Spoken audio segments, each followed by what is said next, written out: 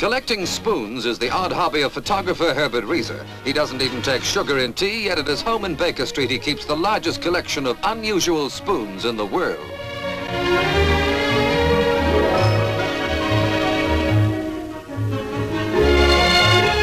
Found in the Congo, this rotary spoon would be ideal for people who like their drinking to be non-stop.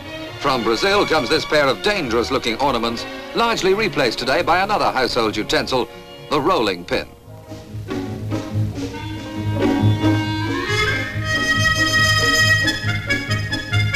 Among the 2,000 spoons in the collection are many, like these from Nigeria, which show the craftsmanship of untutored natives.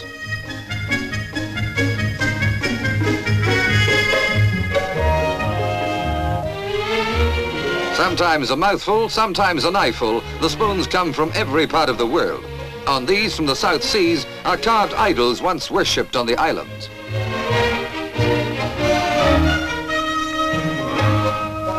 These were made from whole coconuts, a mild choice compared with this spoon from Borneo made out of a monkey's skull.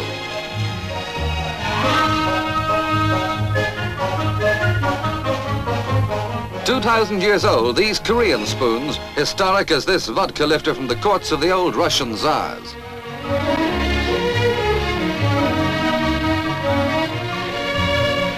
In some North American wigwams, these spoons were carved by Red Indian braves, maybe with scalping knives.